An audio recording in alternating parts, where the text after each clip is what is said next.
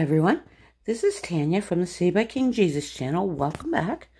So, I want to thank our beloved brother Wayne for sending this my way. But here we go, guys. Conspiracy theorists are on the psychosis continuum. Yale psychiatrists.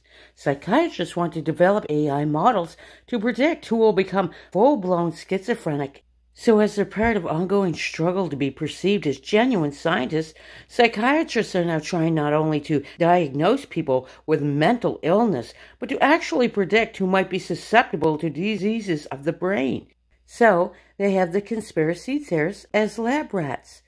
Since the symptoms of schizophrenia can't be scientifically determined, brains can't be analyzed to decide whether someone is psychotic or not. One answer is AI. Let the computers figure it out.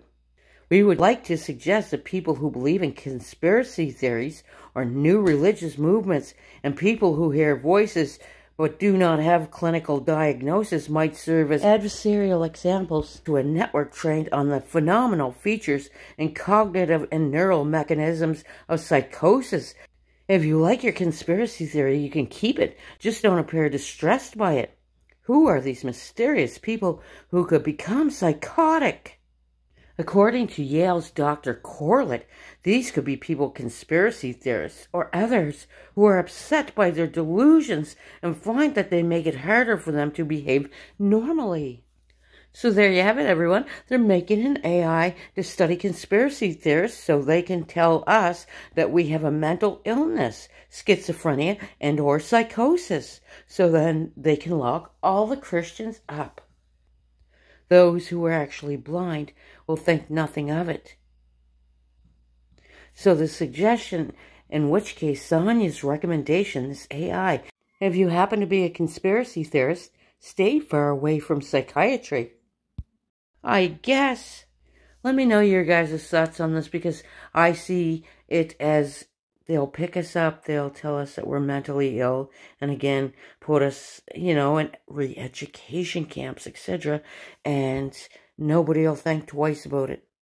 It'll be just normal, because we're ill. That's what they'll say, when in fact they're blind. Moving forward, take a look at my new video that I created using AI. And it concerns this very subject. Imagine this. You're deeply rooted in your faith. It guides your every decision, your every belief. But what happens when something as cold and logical as artificial intelligence starts challenging these deeply held beliefs? Hi, I'm here today to discuss a truly intriguing scenario where AI inputs are being used to assess mental health. And surprisingly, it's intersecting with religious beliefs. Now, I know this sounds like something out of a dystopian novel, but let's unravel this together. In some places, psychiatrists are beginning to use AI to help diagnose mental illnesses. This in itself isn't necessarily a bad thing. After all, AI can process vast amounts of data much faster than humans. But here's where it gets tricky. What if this AI starts interpreting intense religious experiences or visions as symptoms of mental illness? You might think, that's an overreach, right? Well, it's happening.